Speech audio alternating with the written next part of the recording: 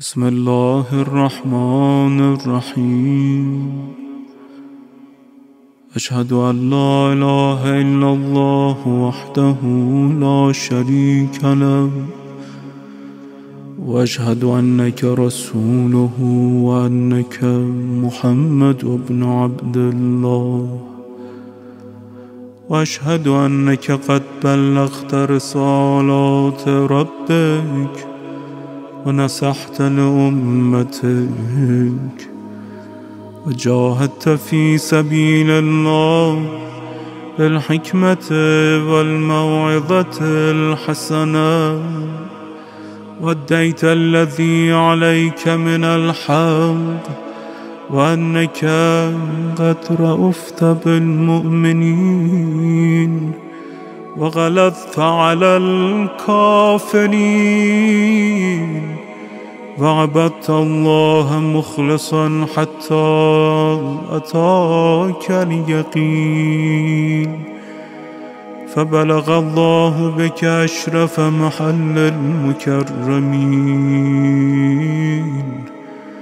الحمد لله الذي استنقذنا بك من الشرك والظلام.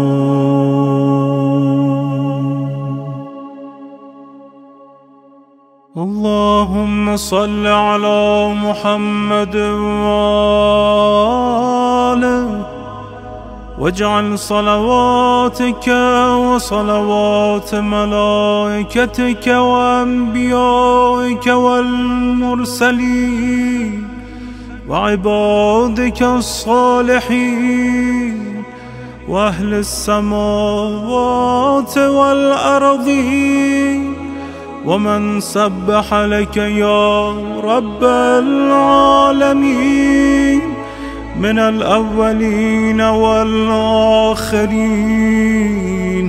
على محمد عبدك ورسولك ونبيك وأمينك ونجيبك وحبيبك وصفيك وصفتك وخاصتك وخالصتك وخيرتك من خلقك، واعطه الفضل والفضيلة والوسيلة والدرجة الرفيعة، وابعثه مقاما محمودا يغبطه به الأولون والآخرون.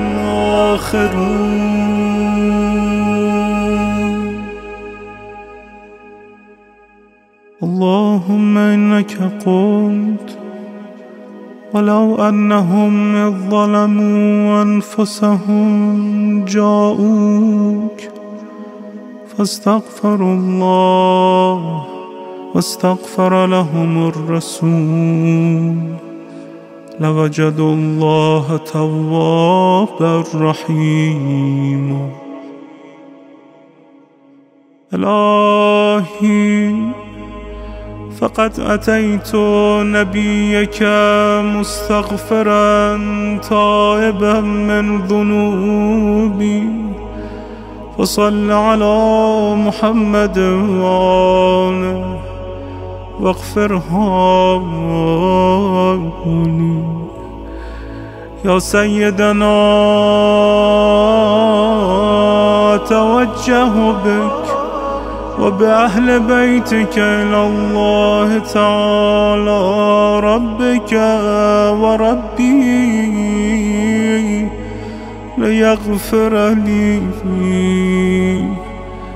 إنا لله وإنا إليه راجعون، إنا لله وإنا إليه راجعون، إنا لله وإنا إليه راجعون.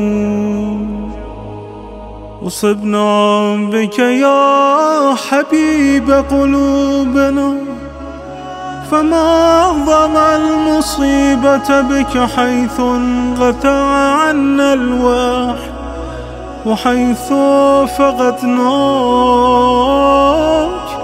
فإنا لله وإنا إليه راجعون. يا سيدنا يا رسول الله صلوات الله عليك وعلى آل بيتك الطيبين الطاهرين.